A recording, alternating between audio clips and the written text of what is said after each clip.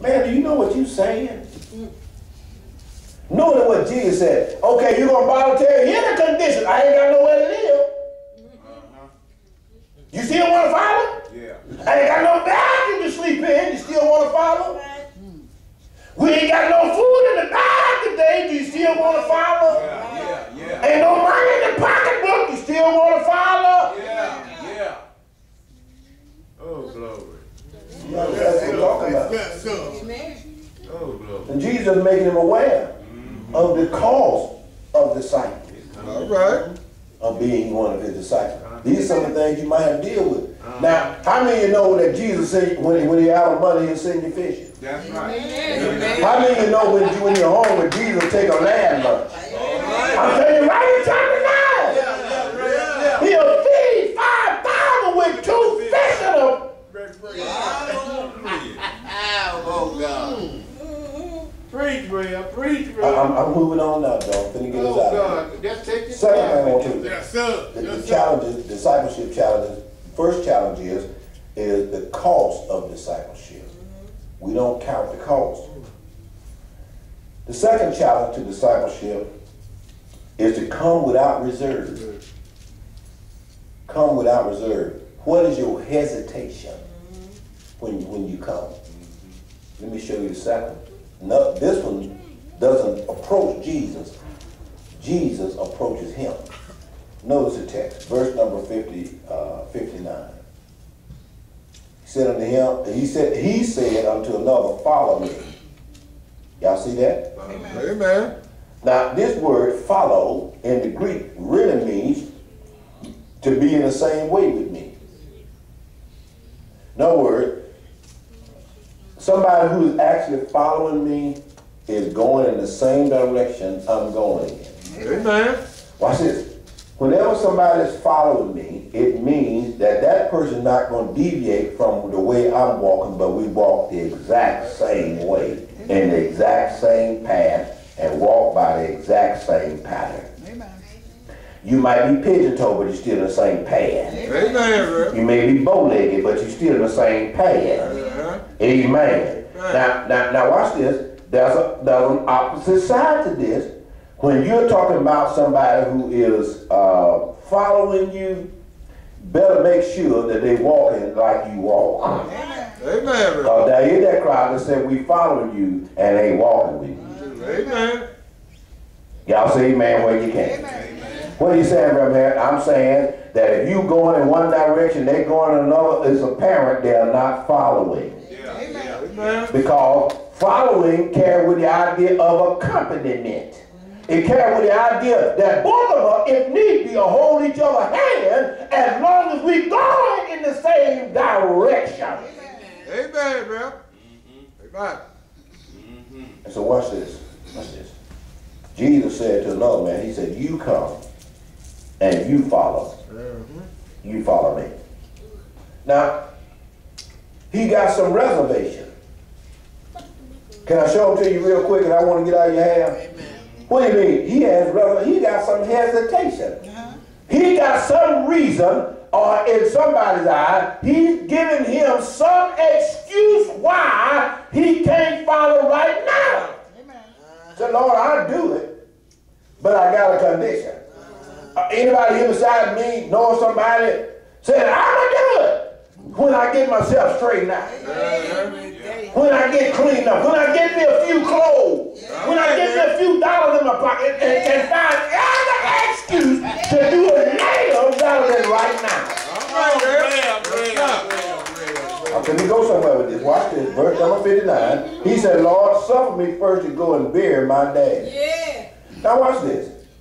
When I read and did the history behind it, Brother Adam, I assumed that his dad was already dead. Watch this.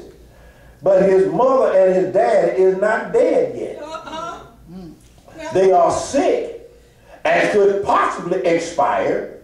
So, in essence, let me tell you what he's actually asking Jesus to do.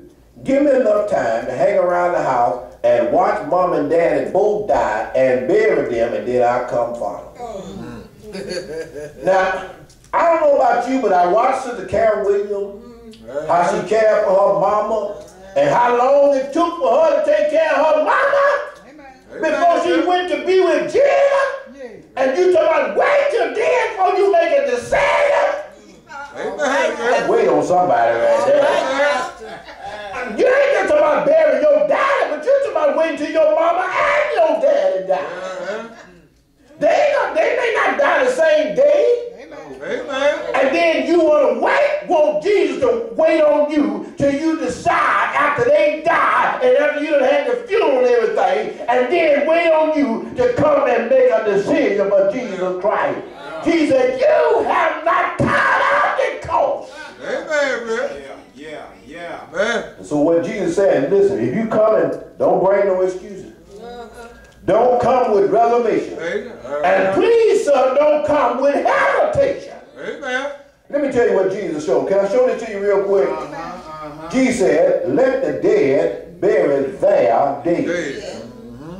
Now, this gonna hurt some people's feelings, but you're gonna be all right. Amen. There are some people who are not saved, and Jesus said they already dead.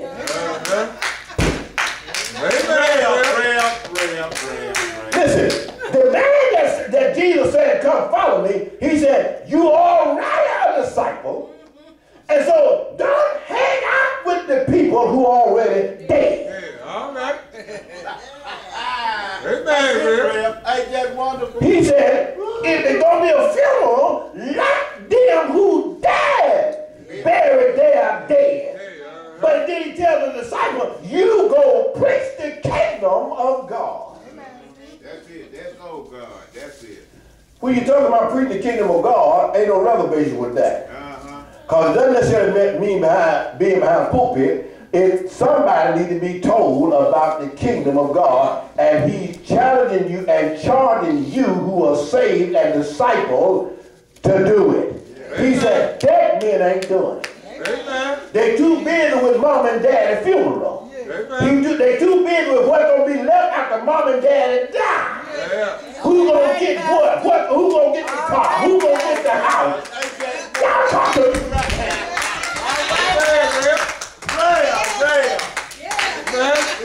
He said, let them die for bury their own dead. I come to tell you, if you saved, you ain't dead. If you born again, you ain't dead. If you and Jesus in a relationship, you are not dead. Hallelujah. This is the only problem that I have with most people, Sister Denmore. They got reservations. Jesus said, come now. They said, well, I come, but you're going to have to wait on me. Well, he ain't got to wait on you. Because where you want Brother Jones will. Where you want Sister William will. Where you want Sister Cobb will. Where you want Sister Gander. Where you want Sister Gander. Oh, God. Oh, Lord. You keep saying you want to do it, but then not looking for the opportunity to take it. Give it up. But see, the instruction was left with Brother Allen, and he did not take them lightly. As soon as he got his Sunday school money was received, because he was left with the debt. Oh, God. She can't be here, but he can. Oh, glory. They can't be coming with reserves, Sister Man. Said, Lord, listen, let me let mom and daddy both die. Then let me go to the funeral service, and get the body ready, and you pick out the casket and the clothes. You understand, the clothes what they're gonna wear. Let's go settle this issue by the family property with the rest of the family. And then, Lord, when I get some of this done, then I'll be right there with you. Challenges to discipleship. Some people reserve. They got reservations. They hesitate because something else is more important to them than Christ. Y'all talk to me again. I'm going to get out of here now. This is the last one.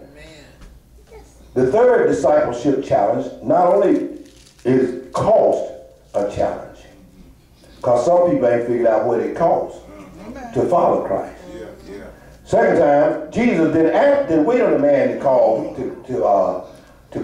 He called the man. He said, you come and follow me. He said this because he realized this person